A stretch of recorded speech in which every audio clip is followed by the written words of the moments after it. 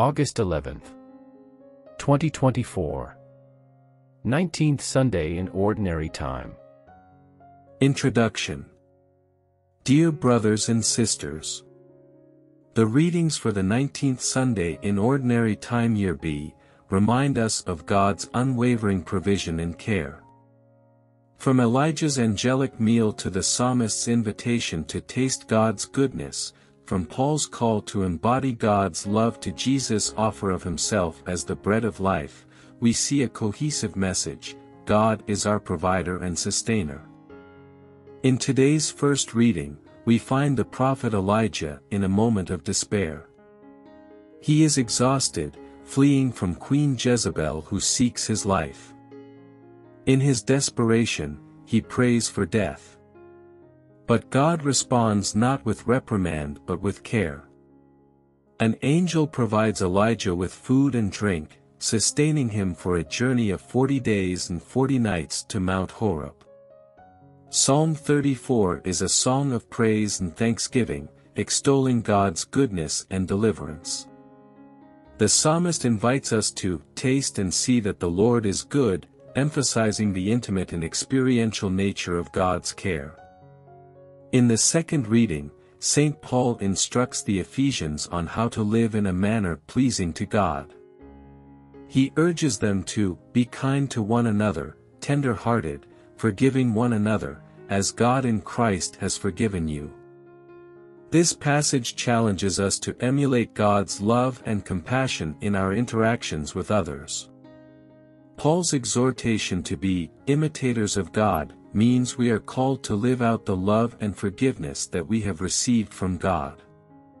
Just as God provides for our needs and cares for us, we too must extend that love and care to those around us.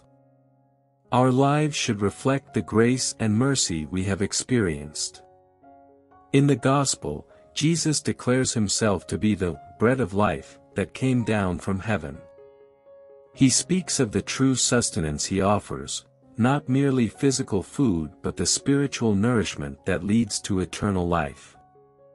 Jesus contrasts the manna that the Israelites ate in the desert, which sustained them temporarily, with him, the living bread that grants everlasting life. Jesus, as the bread of life, offers himself as the ultimate fulfillment of our deepest hungers and needs. The first reading, 1 Kings 19 verses 4-8. In preparation for the lesson taught by Jesus in the Gospel, the Church presents today's first reading, which recounts a pivotal episode in the life of the prophet Elijah, his journey to Mount Sinai to seek strength from Yahweh. 2 Sundays ago, we briefly discussed the prophet Elijah and the deep veneration generations of Jews held for him after his death, extending right to the time of Jesus. Elijah lived during the reign of King Ahab over the kingdom of Israel, one of the two kingdoms into which Solomon's realm was divided after his death. King Ahab was wicked, but his wife Jezebel, the daughter of a pagan king, was even more malevolent. Under her influence, most of Israel had abandoned Yahweh to worship Baal, a prominent idol in the region. Elijah was one of the few remaining prophets of Yahweh, while hundreds of prophets served Baal, all sustained by the queen. In an effort to bring the people back to himself, God caused a severe drought in the region. Not a drop of rain fell for 3.5 years, leading to widespread famine. Distressed, King Ahab had no choice but to consult Elijah. The prophet instructed the king to gather the people on Mount Carmel, along with Baal's prophets. Once assembled, Elijah challenged the king in front of all the people.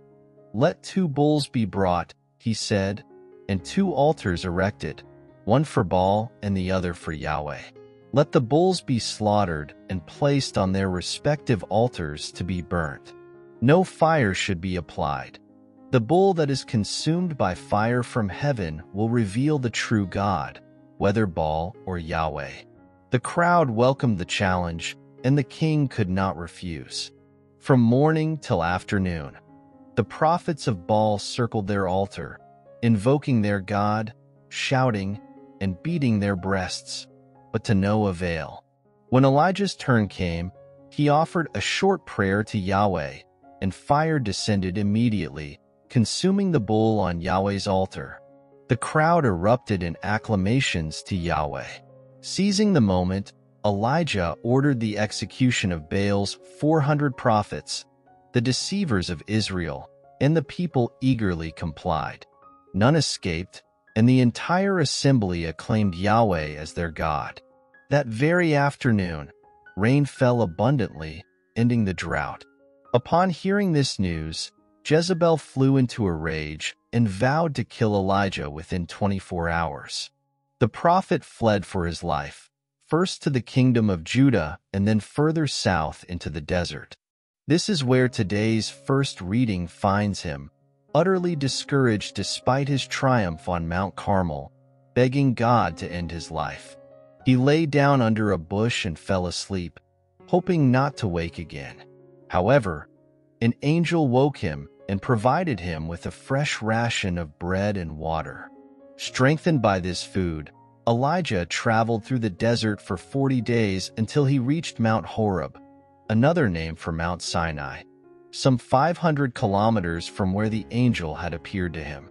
What sustained the prophet and enabled him to continue his mission to turn the people away from idol worship was his encounter with Yahweh at the very place where Moses had received the 10 Commandments. This passage serves as the backdrop to today's gospel, where Jesus once again declares himself to be the bread of life for all humanity, this time through the word of God which he had come to proclaim.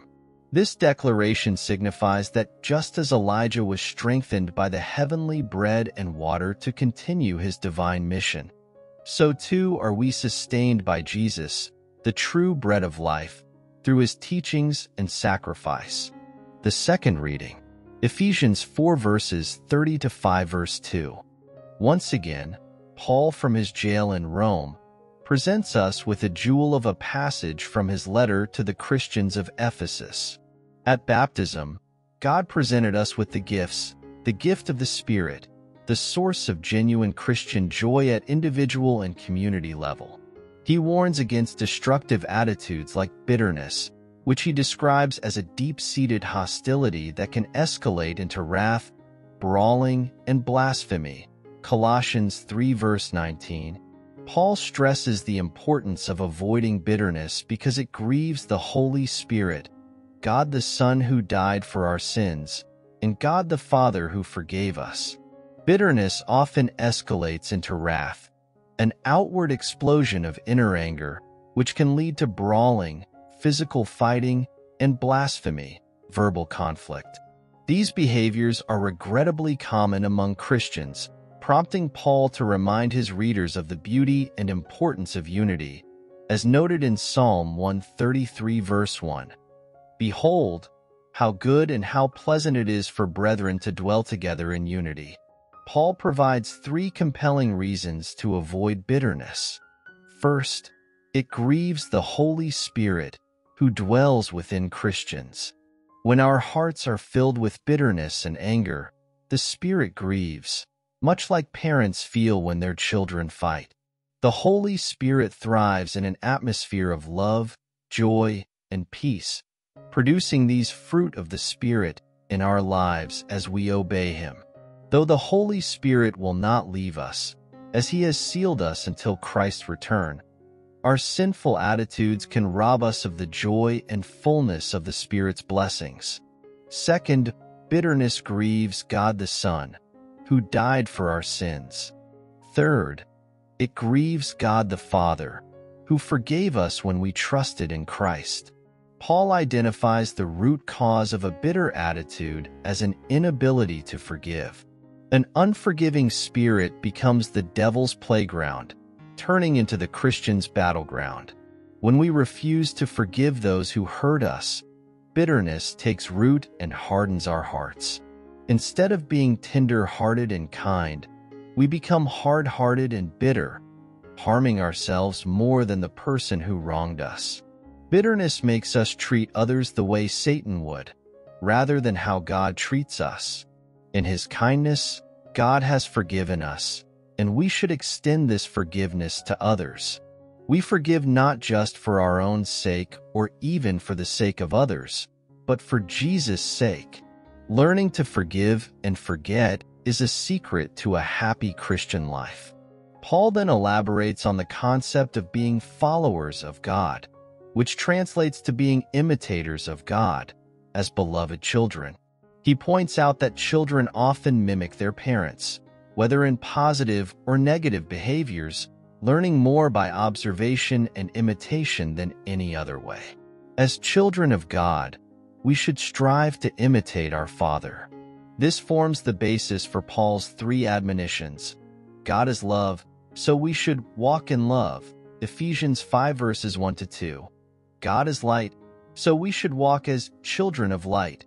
Ephesians 5 verses 3-14. And God is truth, so we should walk in wisdom. Ephesians 5 verses 15-17. Each of these walks is part of Paul's broader exhortation to walk in purity. This admonition connects with the final verses of the previous chapter, where Paul warns against bitterness and anger. These destructive attitudes are especially tragic when they manifest in the family of God. Genuine love in the heart is essential, for charity, love, shall cover the multitude of sins. 1 Peter 4 verse 8. The Gospel Exegesis. John 6 verses 41-51. 2 Sundays ago, we saw Jesus multiplying bread and fishes to feed the crowd that had been listening to him for hours.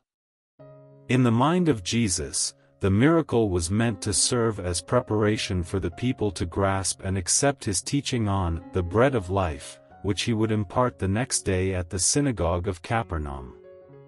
It was long discourse which, with the multiplication of the loaves, fills the whole of chapter 6 in the Gospel of John, and in which, as we explained last Sunday, Jesus declared himself to be the spiritual food of mankind in 3 ways: through faith in him, through God's Word, and through the Eucharist.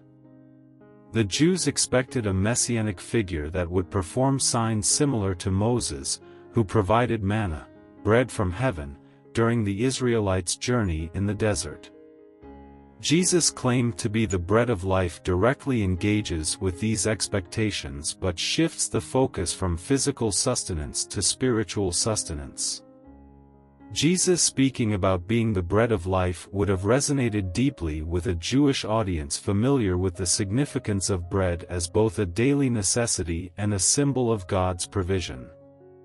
Our Lord's statement, "For I came down from heaven," John 6 verse 38, disturbed the religious leaders, for they knew it was a claim of deity. They thought they knew Jesus, who he was and where he came from. See Matt 13:53-58, John 7 verses 40-43. Jesus, of course, was the legal son of Joseph but not his natural son, for he was born of a virgin. Luke 1 verses 34-38. The leaders identified Jesus with Nazareth in Galilee, not Bethlehem in Judea, and they thought that Joseph was his natural father. Had they investigated the matter, they would have learned who Jesus really is. Even in the days of Moses, the Jews were known for their murmuring. Exodus 15 verse 24, 17 verse 3, Numbers 14 verse 2. Perhaps the leaders and some of the crowd had now moved into the synagogue to continue the discussion. The main issue was, where did he come from? 5 times Jesus used the phrase, "came down from heaven," but they would not accept it. They judged things by human values and by external standards. Their reaction in face of the claim of Jesus was to produce the fact that he was a carpenter's son and that they had seen him grow up in Nazareth. They were unable to understand how one who was a tradesman and who came from a poor home could possibly be a special messenger from God. The Jews resisted the drawing of God. Only those accept Jesus whom God draws to him. The word which John uses for to draw is helquine. The word used in the Greek translation of the Hebrew when Jeremiah hears God say, as the Authorized Version has it, "With loving kindness have I drawn thee," Jeremiah 31 verse 3. The interesting thing about the word is that it almost always implies some kind of resistance. It is the word for drawing a heavily laden net to the shore, John 21 verses 6 and 11. It is used of Paul and Silas being dragged before the magistrates in Philippi, Acts 16 verse 19. It is the word for drawing a sword from the belt or from its scabbard, John 18 verse 10. Always there is this idea of resistance. God can draw men, but man's resistance can defeat God's pull. Today the Church brings to our consideration the second part of Jesus' message, that whenever reading God's Word or listening to its explanation, it is Jesus in person who not only speaks to us but personally becomes our nourishment. While the passage does not explicitly refer to the Eucharist, many Christian traditions see in these verses a foreshadowing of the sacrament of communion. The language of eating Jesus' flesh and drinking his blood in the subsequent verses, John 6 verses 52 to 59, further supports this interpretation. Many early church fathers, like Ignatius of Antioch and Irenaeus, saw this passage as indicative of the real presence of Christ in the Eucharist. Contemporary scholars often emphasized the eschatological, relating to the end times, and communal aspects of this passage, seeing it as a call to a deeper, ongoing relationship with Christ. Jesus is the bread of life, which means that he is the essential for life, therefore to refuse the invitation and command of Jesus is to miss life and to die. To refuse the offer of Jesus is to miss life in this world and in the world to come, whereas to accept his offer is to find real life in this world and glory in the world to come. Lessons for growth. 1. Seeking the bread of life. Just as physical bread sustains our bodies, spiritual sustenance is vital for our growth. In today's Gospel, Jesus refers to himself as the bread of life, emphasizing the importance of seeking him for spiritual nourishment. 2. Belief in Jesus. Jesus emphasizes the necessity of believing in him as the key to eternal life.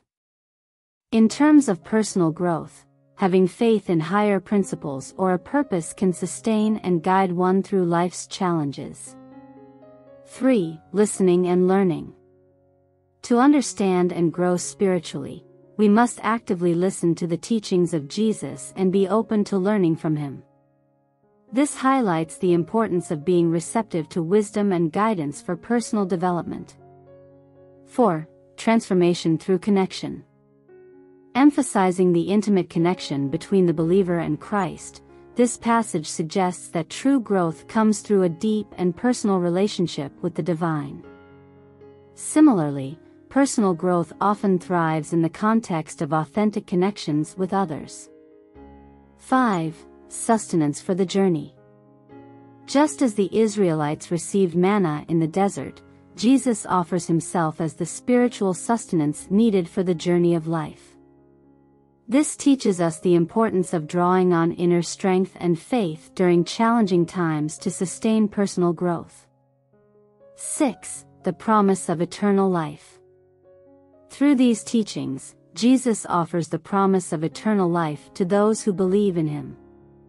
This highlights the importance of having a broader perspective on life and considering the spiritual dimensions of personal growth. 7. Continual growth and nourishment. The metaphor of bread suggests the importance of continual nourishment for growth. Similarly, personal growth is a lifelong journey that requires continuous learning, reflection, and spiritual sustenance.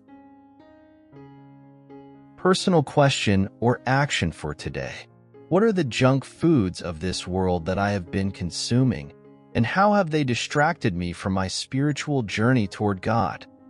In what ways have I resisted or embraced the opportunity to fully taste and see the bread of life that God offers me? How does my daily consumption of spiritual nourishment, or lack thereof, affect my ability to imitate Jesus in my actions and character? How can I ensure that my life is truly sustained by the bread of life, allowing it to shape who I am becoming? What specific actions or attitudes can I adopt to better invite others to experience the goodness of God through the way I treat them? Concluding prayer. Let us pray. Heavenly Father, we praise you, the source of all goodness. You not only provide for our physical needs, but also offer us the true bread of life, your Son, who nourishes us for eternity. We are grateful for the gift of Jesus, who sustains us and empowers us to carry out the mission you have entrusted to us. Forgive us, Lord, for the times we have sought fulfillment in the empty distractions of this world instead of embracing the life-giving nourishment you offer. Open our hearts to fully appreciate your abundant goodness as we partake in the spiritual food you so generously provide. We thank you for sending Jesus to be our sacrificial offering and our spiritual sustenance. As we journey through life, continue to pour out your Holy Spirit upon us, guiding us to recognize and cherish the many blessings you have given us through Christ. We lift this prayer in worship, repentance, gratitude, and humble request through Jesus, your Son, the bread of life, who lives and reigns with you and the Holy Spirit, one God, forever and ever. Amen.